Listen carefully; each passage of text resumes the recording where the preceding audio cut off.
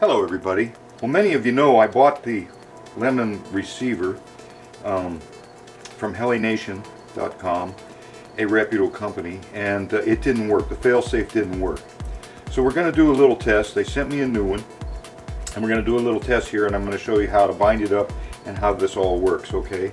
So what first I'm going to do is turn on my transmitter and select, this is the Spektrum DX8 Generation 2. And I'm going to change this to add new model, create, and we're going to give it the name Lemon. Okay, now it says Lemon. Okay, shut this off, put in the bind plug. Now you know the failsafe was what wasn't working on this radio before. The bind plug goes in right here. And I have a servo mounted so you can actually see high and low throttle here. We're going to try in a bit with the speed controller and we'll check the functions of the telemetry version, but right now I'm just going to show you how this works when we bind it up. Okay, the way you bind it up now is I'm using a 4.8 volt 2000 milliamp battery that I got, and I'm going to plug it into any channel. And this is blinking and this is blinking. Okay, for the failsafe to work, you have to press the green button here, this little button here, and that turns on the failsafe. And you want to bind with the throttle down. Okay, so normally you don't want to be too close with your transmitter to any receiver when you bind it because it can overload it and swamp it. We'll try it here just so you can see. You hold in your bind button and turn it on.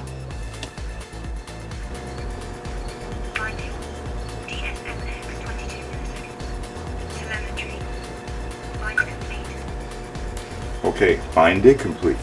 Okay, in order for the failsafe to work, now see this is working now, you want to now pull the plug out without shutting off the power. Okay, bind plug is out, we're all bound up, the satellite and this.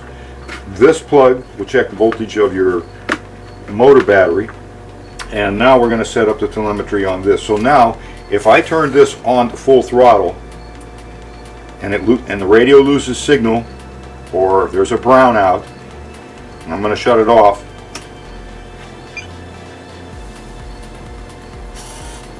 The throttle servo goes to low throttle. That's what you want. You don't want it to be taken off if you shut off your transmitter by accident or you lose signal. If I turn this back on,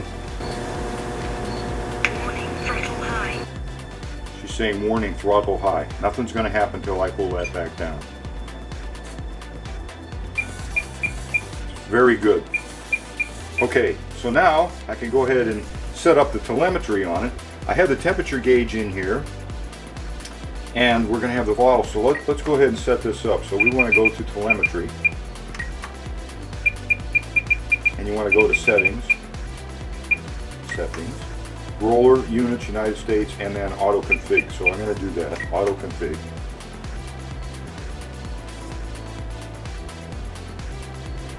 And now it's showing me that I can have an RPM sensor, a temperature. I'm going to go ahead and set temperature right now because I have the temperature plugged in. Temperature. And I'm going to turn on the status report for 60 seconds. Every 60 seconds it's going to tell me the temperature. See the receiver voltage. Turn on the report. Receiver 5.0 volts. Temperature 72 degrees Fahrenheit. Temperature 72 degrees Fahrenheit. That's what it is in here right now, so we know that's working.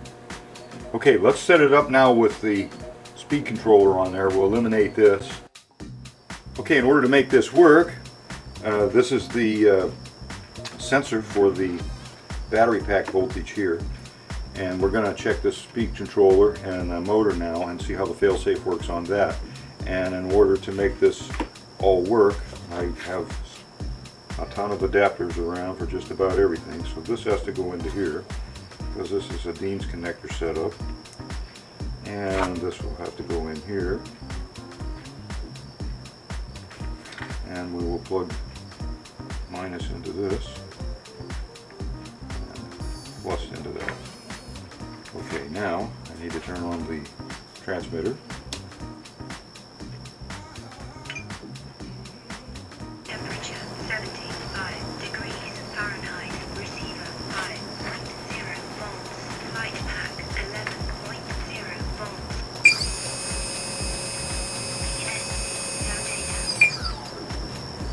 Light pack 11.0 volts. Temperature 74 degrees Fahrenheit. Receiver 5.0 volts.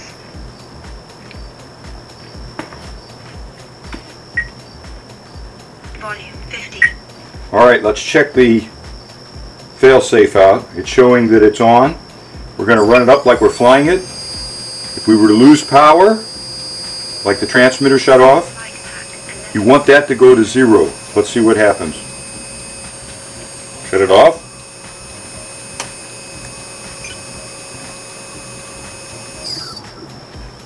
Perfect. Now, if I turn this on,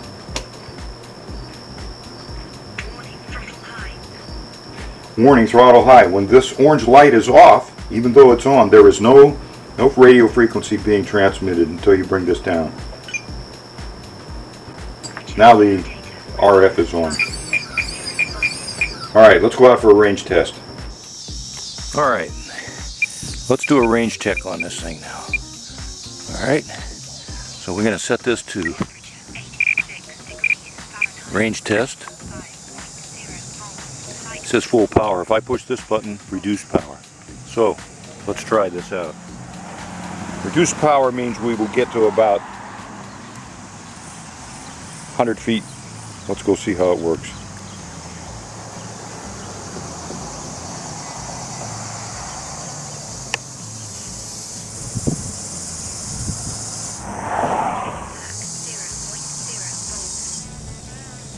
Well, the range is good.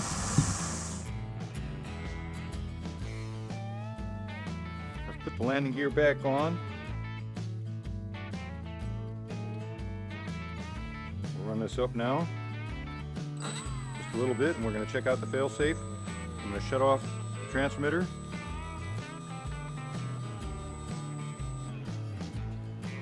Motor off, servos all stay the same. Very good. Let's go fly. Light pack 10.9 volts. Temperature 92 degrees Fahrenheit. Receiver 5.0 volts. Altitude no data.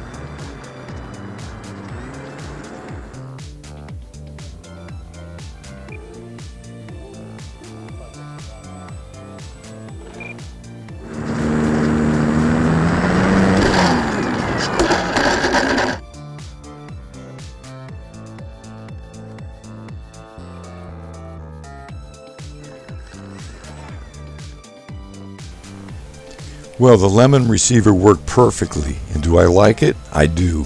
And do I recommend it? Yes, I do. And the FMS Firefly, I also like it very much, and I recommend that too. You can see the links in the description box. Thanks a lot for watching, and happy flying.